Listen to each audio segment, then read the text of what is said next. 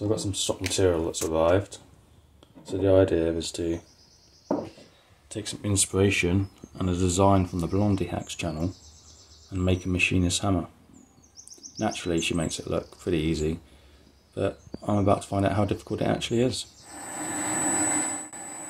I started by making the handle. I centre drilled some steel as I'd need to use tailstock support later on. I then turned the end diameter down to dimension so that I could add an M12 thread.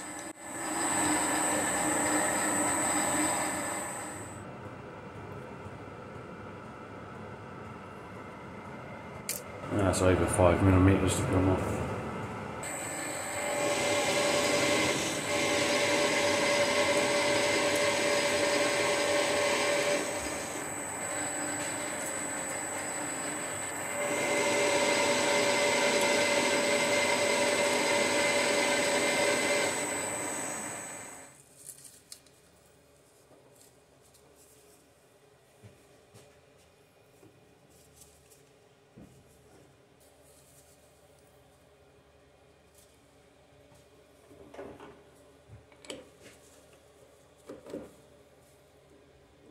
This is the first threading that I have done. I was expecting it to require some force due to manually cutting a deep groove at such a slow speed in a fairly tough material, but with the size of the tap wrench I had, I found it required much more force than I was expecting. I even triple checked my dimension, which turned out to be undersized anyway, and then I decided to reduce the diameter even further.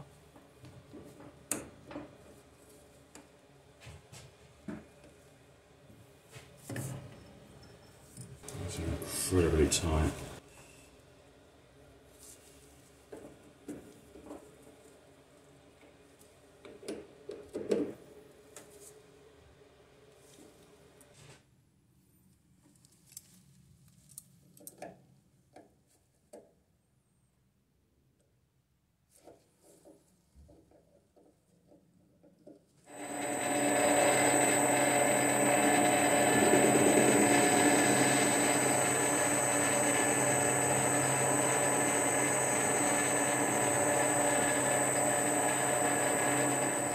Yep, found the thread again.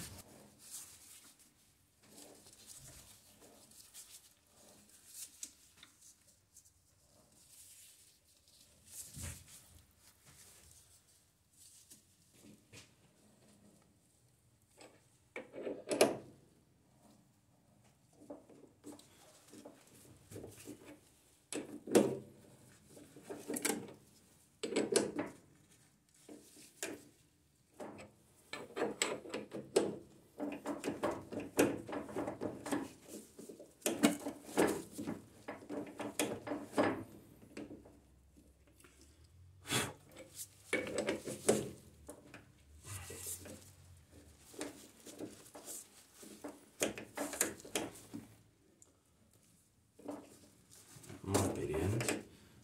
Yeah.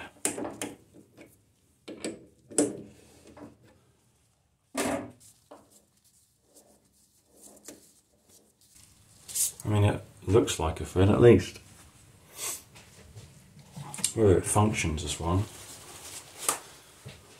we'll have to work out later down the line.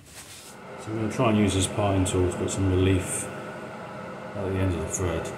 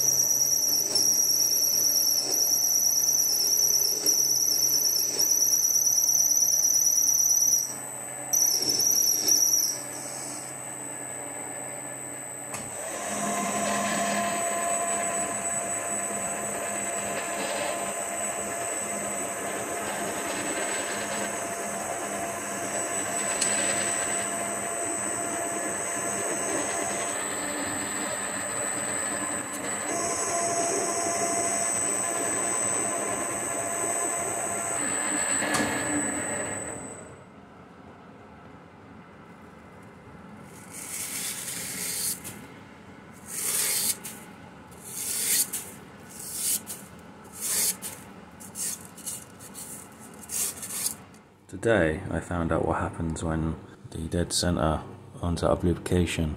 It wears a groove in the end and your part starts having a really bad surface finish. Remember people, I did this so you don't have to. So I put the new centre in, and obviously when that wore away, the hole or the taper that it was in had also worn away, so it was wobbling all over the place. So what I did was the threads were over length anyway, so I moved it back to the chuck, cut it down to length, and then I used a centre drill to put a new hole in it and extended it out. And I've put grease on instead of oil this time. I've also ordered a live centre, but this one got here first, so this is one I'm using. Seems to be running fairly true, so I'm going to give that a go. The finish on it is rubbish for some reason, I'm not sure why, so I may end up having to sand or polish that. So I switched out for a different cutting tool, one that I'd ground myself, and the surface finish, it's a little better. It's not perfect, but I'm satisfied with that. And now we're at dimension, so the next step is going to be to mark off along the length where it needs stepping down and where the knurling is. The finned part of the handle needs to step up where it meets the top and the knurled part at the bottom. To do this, I use what I think is a thread cutting attachment, just to add a slight angle in there to blend the surfaces together. I used a double wheel knurling tool to add some knurling to the handle. I made this over length so that it could be trimmed down to length afterwards.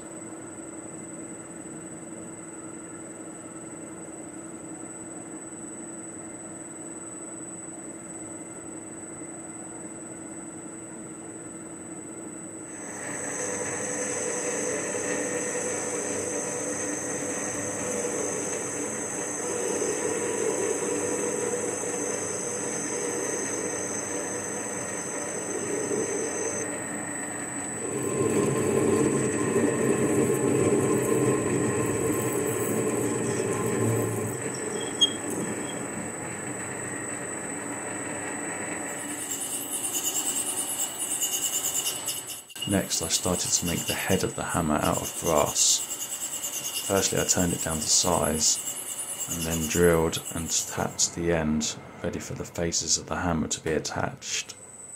Again, this was done in M12 thread.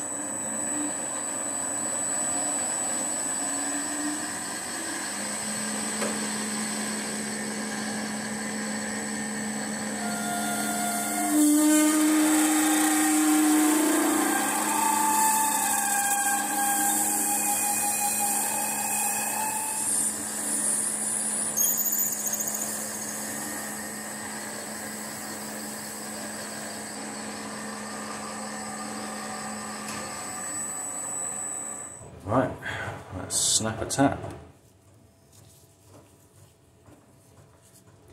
This is the next tap in the set.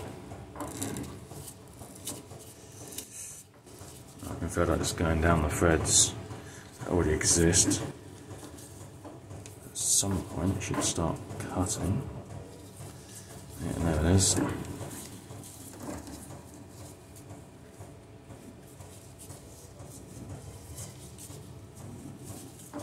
It's mandatory to snap a tap the first time you use one, right? No? I don't know.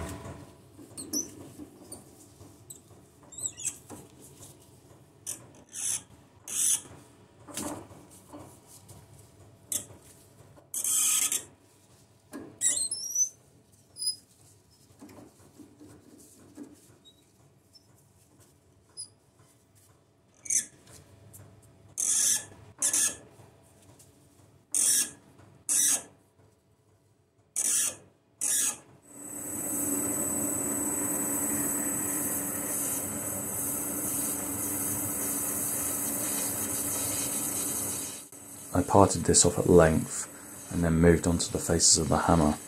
This part will be finished later on in the 4-jaw chuck.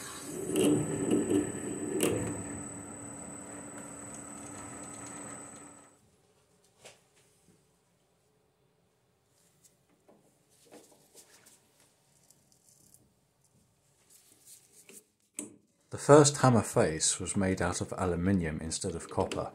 This was because copper was fairly expensive. They should be a similar hardness, so should work well as a replacement.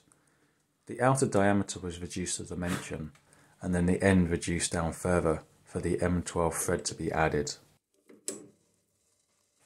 Question is, will it thread on? Place your bets. I'm thinking probably not. Well, yeah, as I thought, threads were too long, but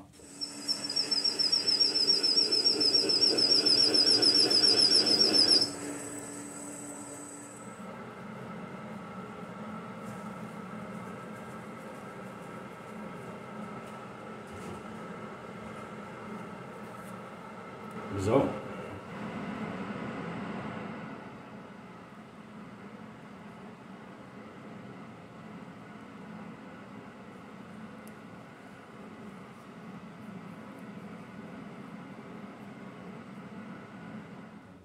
I repeated the same steps again to make the second face of the hammer, this time out of plastic.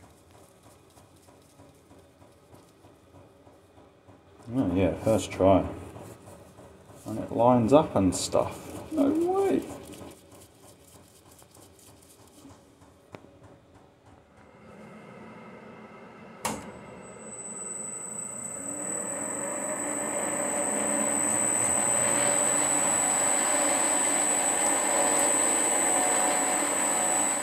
Lastly, a threaded hole is required in the head for the handle to screw into.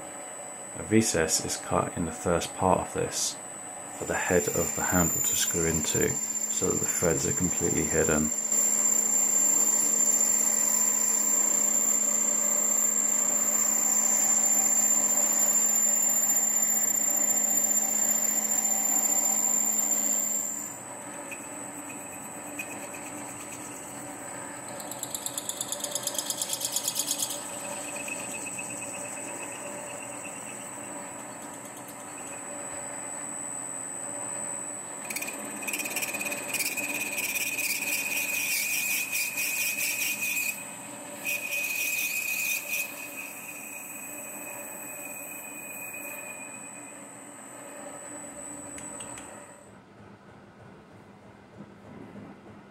And here we have the final product. It looks hammer shaped, so I'm going to deem that a success. A fun little project.